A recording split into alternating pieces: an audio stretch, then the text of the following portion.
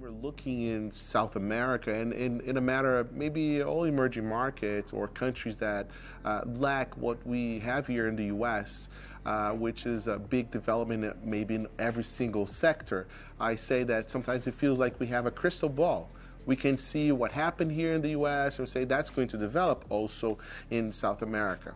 So when we look at Brazil, for instance, the 5th largest country in terms of population, and when Uber started there, we could see that would become a big player, and it became the #1 country for Uber in terms of number of rides in the world.